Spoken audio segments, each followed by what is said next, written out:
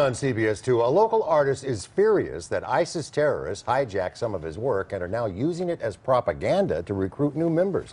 CBS 2's Peter Daut spoke with the photographer in a story you won't see anywhere else. His artistic photos can be found in books and museums throughout the world, featuring toy characters in real-life situations.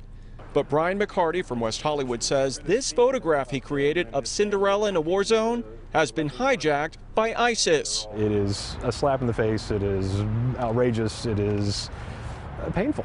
Here's the original photo, and here it is photoshopped with the ISIS flag in place of the toy.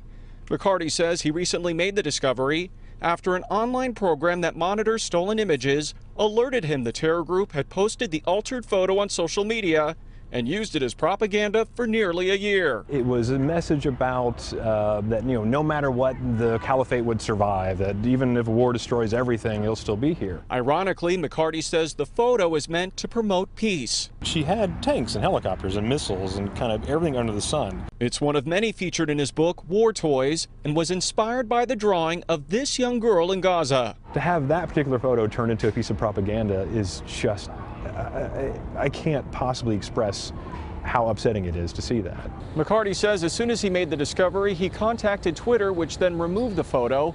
It's unclear how ISIS got the image in the first place. In West Hollywood, Peter Daut, CBS 2 News.